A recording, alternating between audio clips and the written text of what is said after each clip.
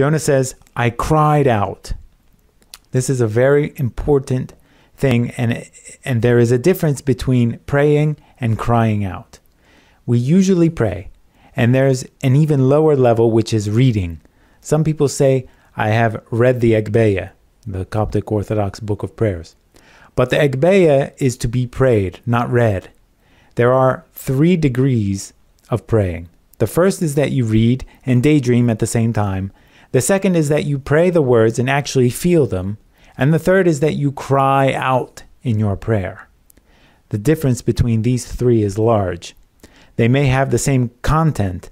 Someone would just read it while distracted, another would pray it, focused, and the third would scream the words out of his soul. And we only feel the last one on difficult days because the crying out may not take place on normal days. At difficult times, like that in the whale's belly and times of life or death, we all cry out. And the most beautiful prayers are those with crying and screaming.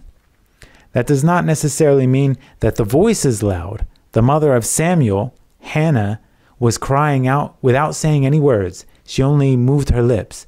And she said to the priest Eli, I am a woman of sorrowful spirit and have poured out my soul before the Lord. 1 Samuel 1:15. Her heart was screaming the words out, but none of them were pronounced by her mouth. Our Lord Jesus also prayed while crying out, but with no words coming out of his mouth. Our teacher St. Paul says when Jesus was at Gethsemane, in Hebrews 5:7, he had offered up prayers and supplications with vehement cries and tears. The heat in a person's prayer makes him cry out.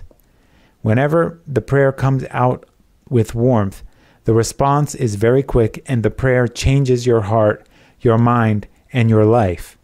Such warm prayers are probably equal to 100 regular prayers, and this is why our Lord allows us to have difficult days, to cry and scream, and just let our feelings flow in the prayers.